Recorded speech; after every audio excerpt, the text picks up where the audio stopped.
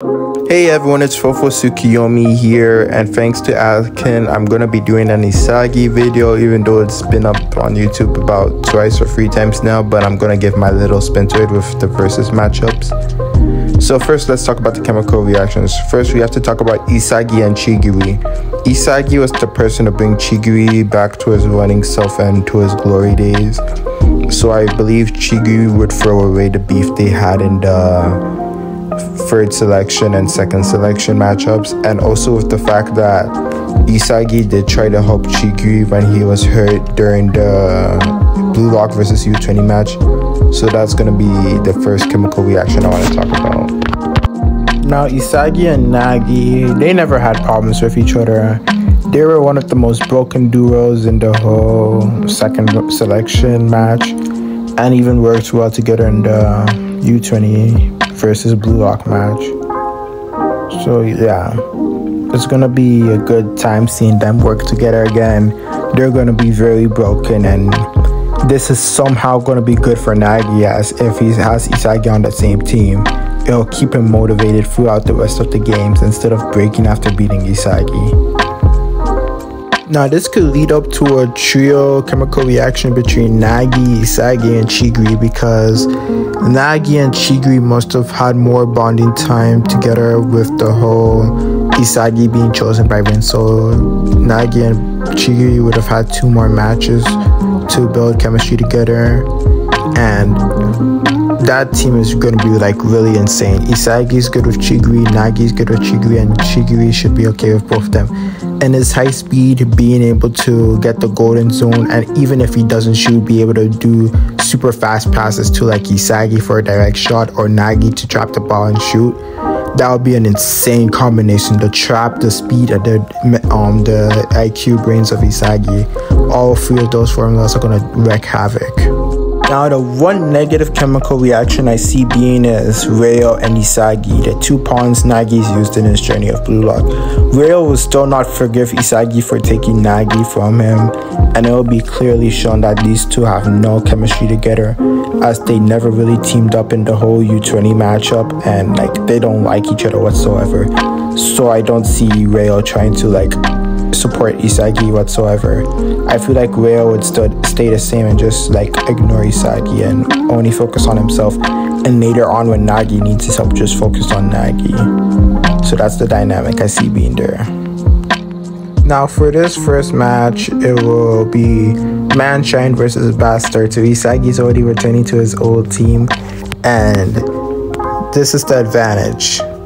Isagi will be much stronger and much faster, as Chris Prince's training would have insanely increased his strengths, his speed, all his stats immensely. Like all his physicals and skills would have been insanely increased, which means it would have been a better matchup for Isagi compared to like his former self. He would already be better from the start. And the fact that he had 20 days break instead of just 10 to get in the starting team, I think Isagi would be able to get in the CEM position. I do not see him taking over Agi's position as the starting striker. Let me know in the comment section. It really wouldn't change much. If you want Isagi to be the starting striker or the right winger to Nagi, you could also go with that. So Isagi could either play CM, CF, or right wing. So let's get into how this matchup would go. It would go fairly similar with Kaiser and Ness trying to get the immediate impact, but for this instance it wouldn't work, as Isagi and Rayo would have saw it coming.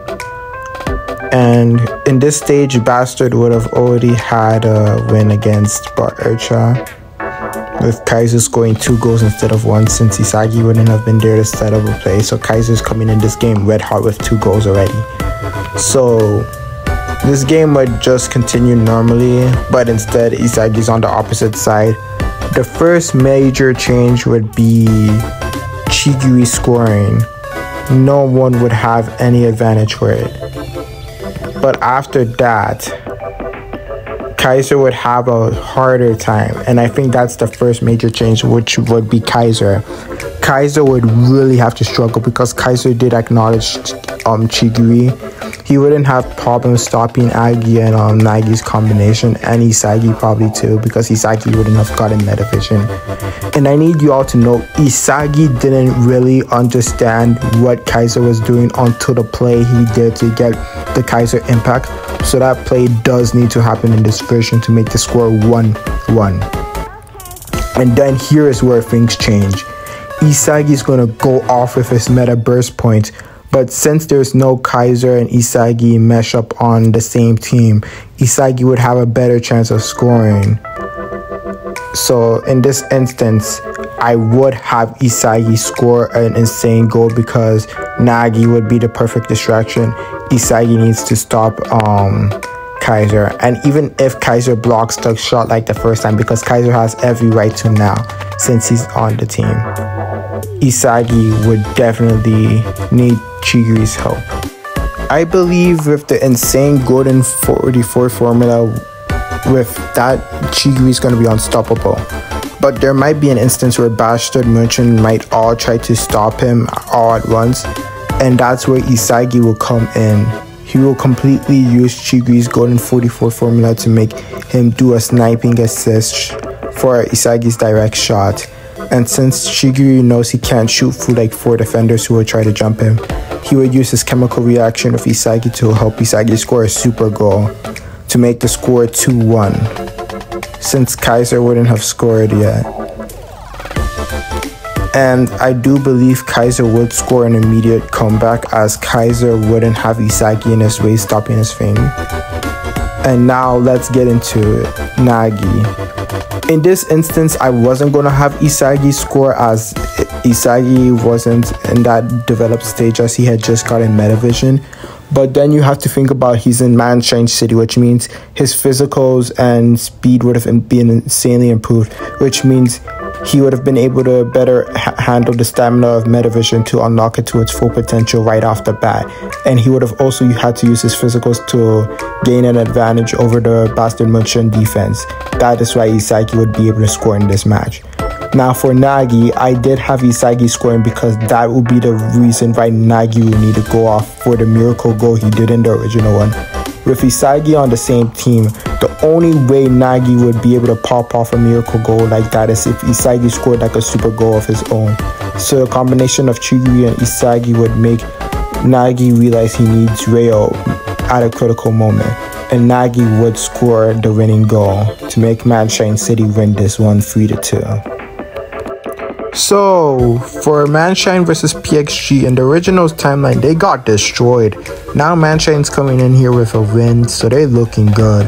Nagi wouldn't be depressed as much, as Isagi would still be there to rival Nagi. So that means that using Isagi as a fisher hook would still be there for Nagi, even though he technically did beat him, but he wouldn't have fallen down as the way he did. Rayo would have finally talked to Isagi, as he would have wanted to know more about Isagi's Metavision and how the hell he was performing the way he did. So that would finally spark the first instance for Isagi and Rayo. And Rayo during practice would try to copy Isagi's Metavision to further his abilities, being with Sei and Rin having both their abilities. So Rayo would definitely get an upgrade, as his Metavision abilities would be enhanced. And Chigiri would also have more options in this game, as Isagi would not be like Nagi, and Isagi would be playing at his full best, trying to take down Rin. Now for PXG, I don't see much changing for them. I mean, the two formulas will confuse and destroy Manshine City. So I see this being an insanely close game. But with a full-powered Nagi, a full-powered Isagi, which is stronger than even the current timeline, and a better Rayo, Chigiri with more options, I can see this team barely beating PXG, and that's because I do believe that the offer is trying to go with Isagi trying to beat all his former rivals. And I saw this in a Serena Rosa video about why Bachira Munchen would beat PXG. But I really want PXG to win this because I don't want Rin to lose to Isagi. But I feel like with a full-powered Isagi, Nagi, Chigiri, Rayo, and that team just being stronger than even with Bao, because Bao does have his own selfish wishes. So with this team, I do believe it's really hard because Shido is an uncannibalistic beast. So Isagi would definitely need to stop him just the way he did when it was with Sei. For Rin's team, I could definitely see Rail locking down the midfield. They don't really have a counter for Tokimitsu, but since everyone is really stronger, it shouldn't be that bad. Nanase will get destroyed by everyone on the team, and Charles, I don't know who will stop him. I think Chigui would have to be put on him so that way he can react to him. And Isagi would definitely have to try and stop Rin's Metavision and Berserker points. Now, when it comes to Shido's team, stopping Karasu is going to be hard, but Metavision users can easily pinpoint him as Sei did dismantle him. So I think Isagi and Rail would be out on top of Karasu. Santetsu would be stopped by Chigui, and Shido and Charles would be the biggest problem.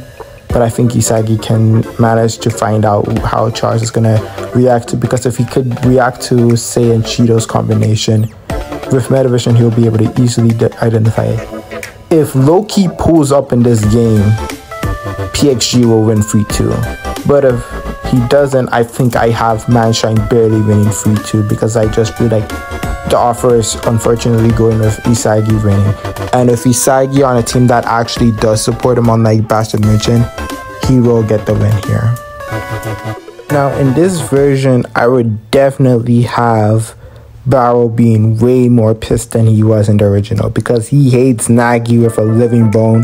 The two of them in episode 90 have hated each other, calling each other slaves and all sorts of names. He was the first person to make Nagi really care about the Bluelock Foundation, and even made an insane goal, which is probably one of my favorite Nagi goals of all time. And then he has Isagi, and you know him, he's always Isagi hunting. So having both of them on the same team, yeah, Bao's gonna go off viciously. But Manshine is not gonna go down without a fight, as if you can beat PXG or hold them to their very core, you should have a shot against Ubers. Now, Isagi's big brain Metavision is going to go off insanely off the charts. Him and Rail making a Metavision combination team would be insane, and would definitely be similar to how Ubers had to deal with Hiyori. Rail would be Isagi's Hiyori in this game for when they link up, because Rail would not always be trying to link up with Isagi, as he would be trying to make Nagi the best in the world, not Isagi. So, how do I see this match happening? Isagi would have a better chance of making left shots. This is something I did not mention earlier that I should have. Isagi's would be ambidextrous, because when he goes to Chris Prince, his first thing he's going to ask for is to be like Noah. And Chris Prince will try to make him ambidextrous from the start, which means Isagi's left shot would have more power. But would I see Isagi scoring the first goal? No. I think I could see Chiguri scoring the first goal, because I think Isagi would be Manshine's ace, so Lorenzo will be on Isagi this time. And the reason being that I think Isagi is going to be the one to pop off against PXG. I think he will score 2 goals while Chiguri scores 1. I don't think Nagi is going to score in that game, because Nagi wouldn't be as hyped up as he was. He wouldn't be trash, but he wouldn't have that edge he would have in this match. So I can definitely see Chiguri starting off the goal, because I don't see anyone stopping the Golden 44 formula except for Lorenzo, but he would be locked on Isagi to even try to stop it, unless Lorenzo's speed feats are really insane. He did stop a Kaiser impact, but he was locked down on Kaiser, so it made sense that he was going to stop the Kaiser impact. Now, let's get into Nagi's input.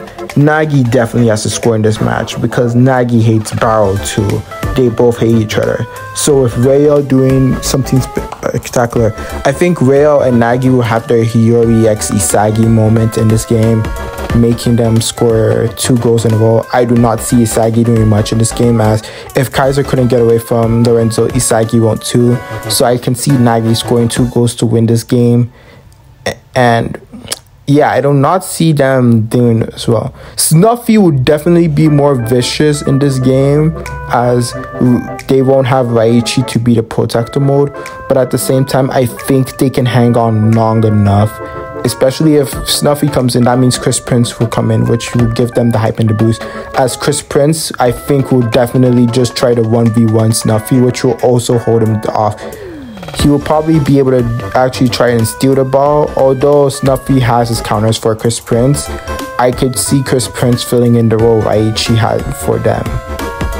So I can definitely see them barely surviving with a 3-2 with, of course, Bao scoring both the goals, trying to kill Isagi and Nagi. Now, this last match is going to be a demolition. BARCHA do not stand a chance against Isagi, Nagi, Reo, and Chigiri. From Chigiri's explosive speed that no one on the team is stopping, to Isagi and Reo both using Metavision to destroy the defense and manipulate them to the railways, and Nagi's trap shots, they're not going to even score a goal. I can see this being a 3-0 and very fast game similar to PXG versus BARCHA right now. Bachira will get stopped by Isagi as Isagi knows how to stop Bachira. Even with his enhanced dribbling, I don't see Bachira being able to do anything against them.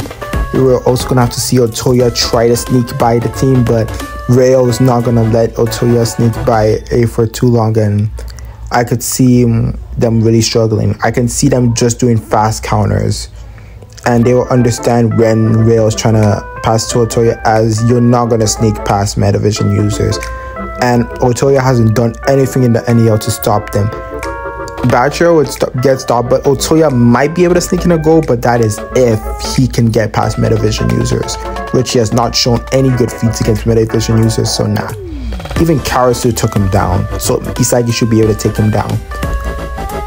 Now, when it comes to the next thing I want to evaluate, which is how the other teams would be affected. Yes, Mom?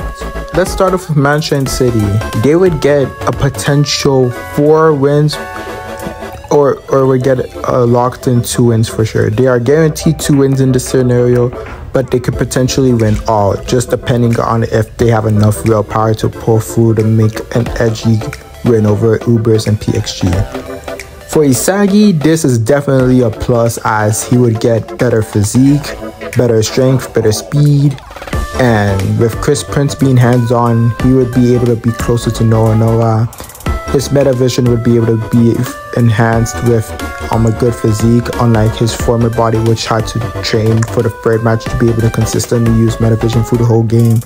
So he'll be able to use Metavision through the whole game from the beginning, as he would face Kaiser and be on the pitch the whole time to understand Kaiser impact. With the 20 days of training beforehand, it would really impact him well. Nagi wouldn't suffer as much, as with Isagi being on the team to motivate him if he ever feels down. Nagi would always be trying, but I don't think he would really try in the PXG game, but he would make a comeback for sure from the Ubers game because of King Barrow. Also, his value won't go down because Isagi would be too much of a star in the PXG match for people to focus on Nagi. One thing about Isagi is he would be Bluelock's #1 as soon as the Manshine and PXG match ends, as Isagi would have beat Rin, meaning that Rin wouldn't be better than him and wouldn't score a hat-trick to get more value than Isagi. Next, I want to talk about Reo. Reo would definitely be in a better situation, with his value not dropping from losing to PXG and also having Metavision. He could help Nagi reach further heights because his plays and insane on IQ for the game would increase immensely. And lastly, Chigiri. Chigiri doesn't change much. He would just have Isagi to form a chemical reaction with by using insane speeds to assist him or Nagi for Golden Formula trap shots or Golden Formula direct shots between him, Nagi, and Isagi. Now for PXG, they would suffer immensely, as if they lost to Manshine, that means the people who barely got enough of a value wouldn't get anything.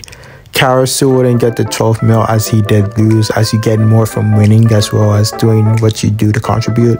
Rin wouldn't be the #1 blue locker, and they wouldn't be perfect going into the Bastard Munchen match.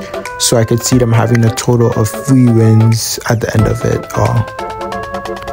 For Ubers, they would still get the 2 wins that I'm predicting them to get, as they would, instead of beating Manshine, as I think they will in the original version, they will beat Bastard Munchen because there will be no one to help Kaiser stop them. They will still lose to PXG, but this time they lose to Manshine City. But I don't know if they're going to beat them in the real version or not, but in this version they do lose to Manshine City. And then also when it comes to the last game, they already face FC BARCHA and they will destroy them. So I can see them having a 2-2 record. Nothing will really change for them, except Bao would have lost to Nagi in this version, which would piss him off. For Bastard Munchen, things would drastically change in the team, as everyone would have to obey Kaiser, since there isn't Isagi to fight Kaiser, which means it would be way too easy for Kaiser, and Kaiser wouldn't hold back, as he would go all out from the front since he isn't going to mess with Isagi. Now, the first character I could see getting a benefit is Yukimiya, as I think he will be the sub in the game instead of Isagi, since Isagi isn't there. If we're using logic, Yukimiya was the highest blue locker other than Kunigami, so he would get in the first game and get some experience with him having a better chance at a better rating compared to his original self. Now, since Yukimiya would have stayed good, in the second game I could see Nepu, the speed defender from the U20 team, being the one who actually gets to play as the left back. That means he would finally get a value, as right now in Bluelock, ahead of the PXG game, he has no value, but I do think they're going to use Neotepi to face Sentetsu. Let's mark that off of Serena's block. I forgot who used that. They're using a scramble between 2 YouTubers. I forgot which one did the Neru, but I 100% back that idea, as that is the best way to take advantage of his situation of having 0 yen. But in this situation, he does better.